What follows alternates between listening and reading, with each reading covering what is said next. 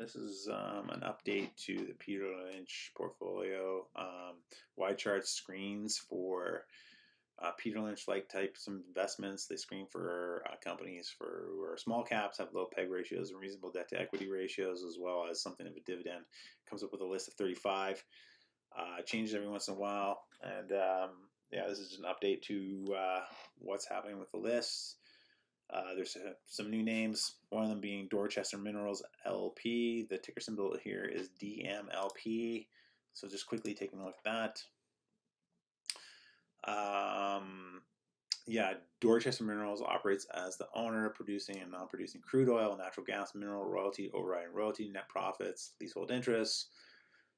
Company generates revenues from royalties, net profits, interest, lease bonus, and others. Leasehold interest in approximately 592 counties and parishes in around 28 states.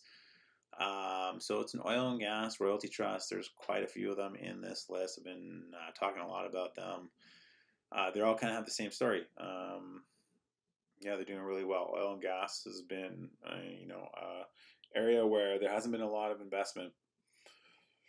And yeah, cyclically speaking, it's not at its bottom, but it's definitely not at the top either. Somewhere in the middle.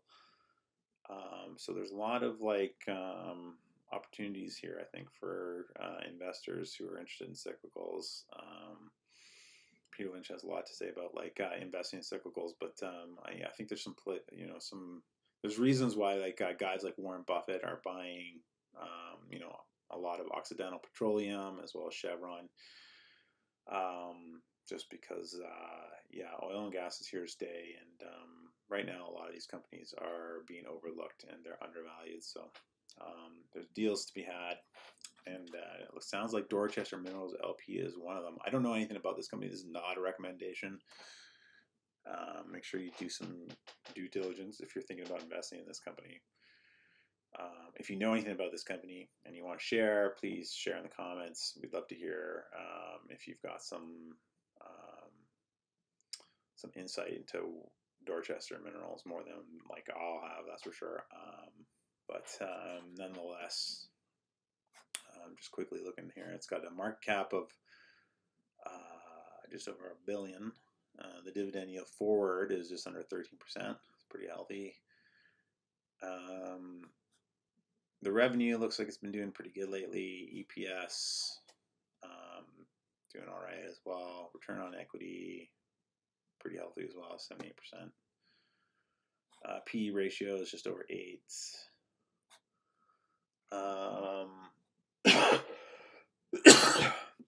Excuse me. Key stats.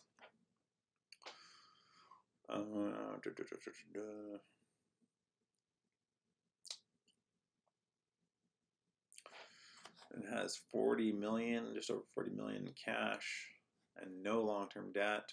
It's good. Has 147 million in free cash flow. Yeah, the dividend yield is pretty decent, just under 13%. And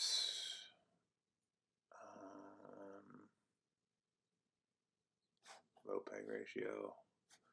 I don't know if this makes as big a difference with the royalty trusts, the PEG ratio, but I mean, a lot of these kinds of companies, what's happening here is the price of oil has done really well, and the energy producers have survived the last downturn.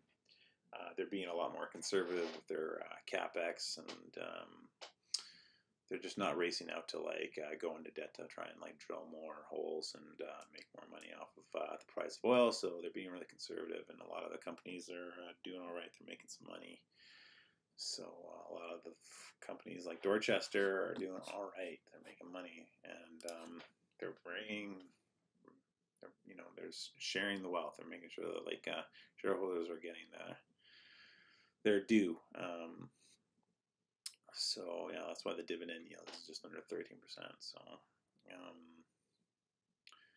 yeah, this is a story with a lot of them. So anyways, I don't know a lot about Dorchester, but again, if you know something about it and you want to share in the comments, please. I'd love to hear from you.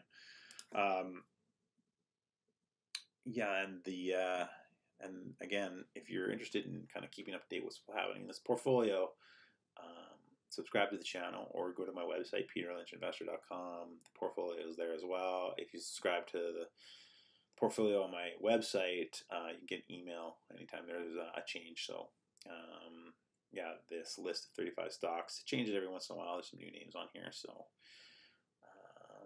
yeah, it's a good way to kind of keep up to date with what's happening there. In any case, thanks for your time today, and have a good day. Thanks.